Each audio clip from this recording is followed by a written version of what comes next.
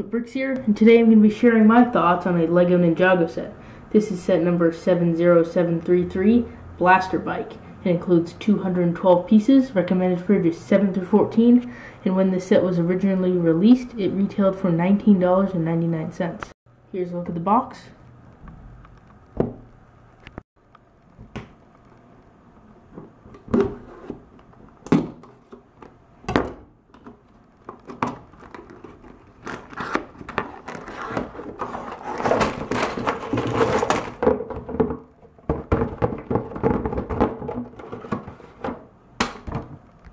Included is the instruction manual, bags 1 and 2, 2 tires, and 2 tube pieces. Alright, so overall what's included is 2 minifigures, a little dragon thing, a bike, 2 screamers, and some accessories, as well as a little extra studs. Alright, let's get started with the minifigs. Alright, so this is Cowler, the ghost and the villain in this set. He looks pretty cool from the outside. He has the neon orange legs. The torso piece is purple.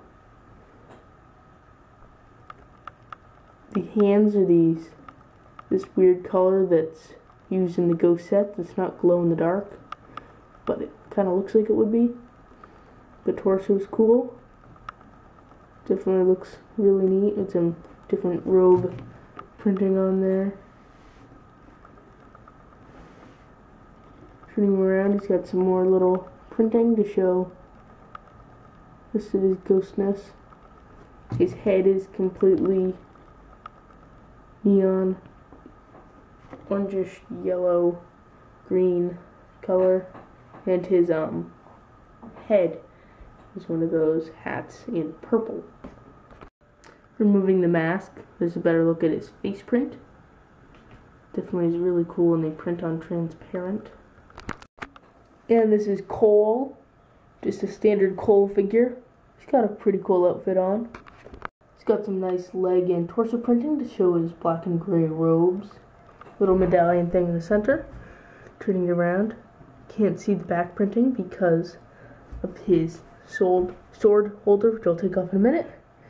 And then moving to the top, he's got this really cool dual molded mask. Without the mask and sheaths, you can see better the back printing. He's got his little elemental symbol, as well as some weapons, and a look at his face. These are the screamers included with this set. They're pretty cool. This one includes a little hot dog sausage. The same, really, except for they each have a different face print. It's a pretty cool mold. They've got these rigid hands that can hold on to things. And funny thing is, they can actually fit over a minifig head. So you can make them like fit on top of Cole's head like that.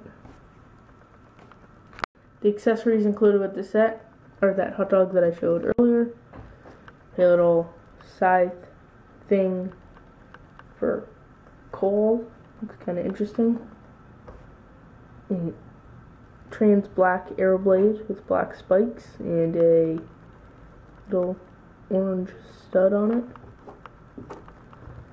and this little ghost sword, which is really cool. It's got like this dual moldedness, so it's like ghost sword, pretty cool. Next, there's this little dragon build included for the ghosts. It's got a lot of this ghost color on it. I do like these are the swords on it. Pretty cool. I like those pieces there. Very basic.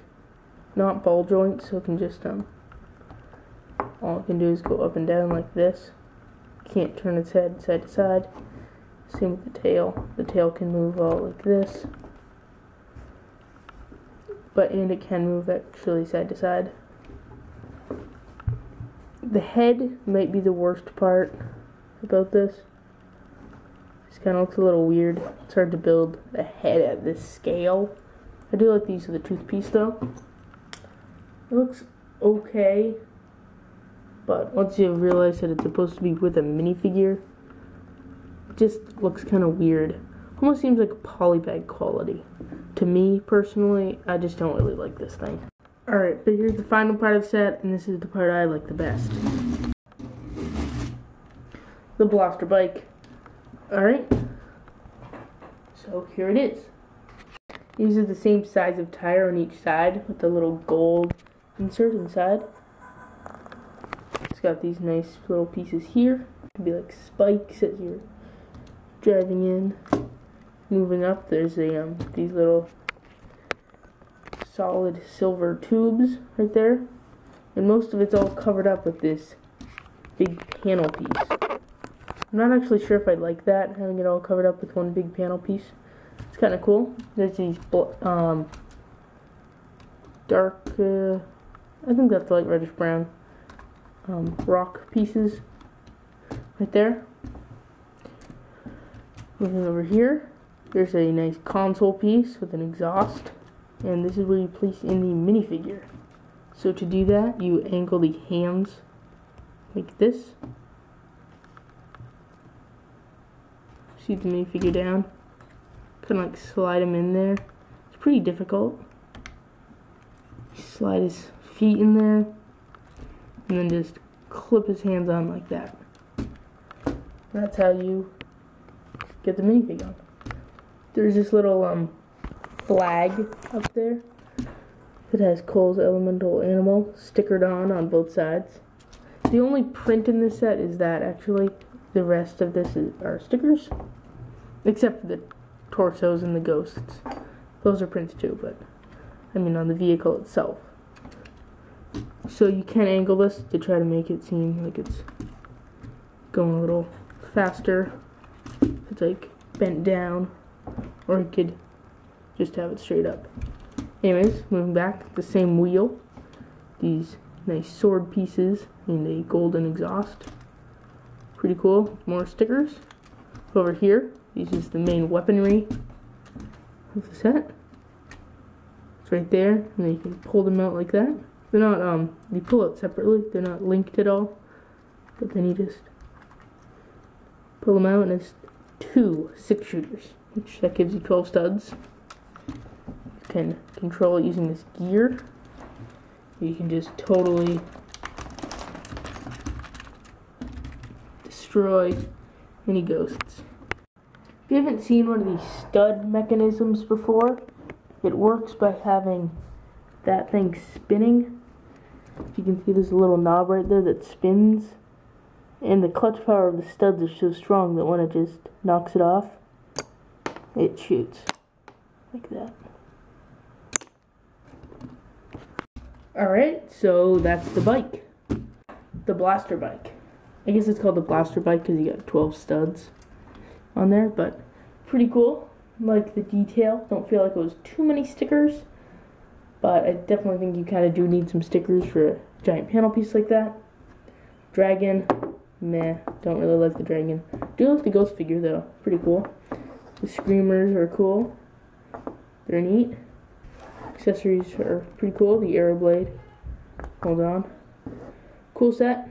I really like it. I think I definitely don't like the dragon, but I do like the blaster bike. Please share your opinion of this set in the comment section below. If you like the video, feel free to subscribe. Thanks for watching, and I'll see you next time.